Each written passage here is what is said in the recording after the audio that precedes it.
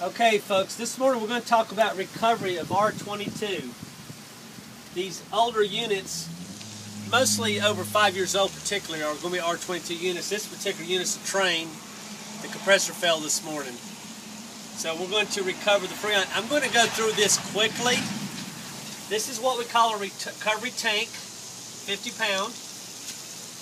This is what we call the recovery unit. This is a suction line. This is the liquid line. So what we're going to do, we're going to go to our gauges here. We're going to take the suction line, hook it up. This is the blue one.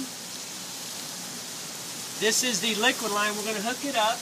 This is the red one. And these are actually industry standard. If you look at this, you always have blue for low and red for high. Now we're going to open up the train valve. The key thing here is you just got to have a path to everything going to the tank, so you want to make sure everything's totally open. My technician has already opened up the valve here. It's already open because it was under working condition. Okay, so now we have a path going to the gauges 2 times. We're going to come out with the service hose to the filter. We always want to put a filter on the recovery unit. It's going to go through, it's going to come out here and go to the tank. All the thing we're going to do, we're just going to make sure all the valves are open. That's it. This is a real quick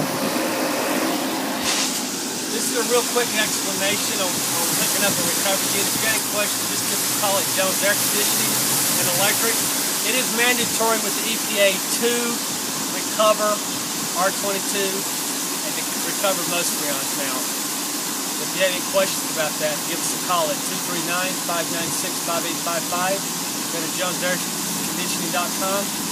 Please share, please comment, and please subscribe to our videos. Thank you.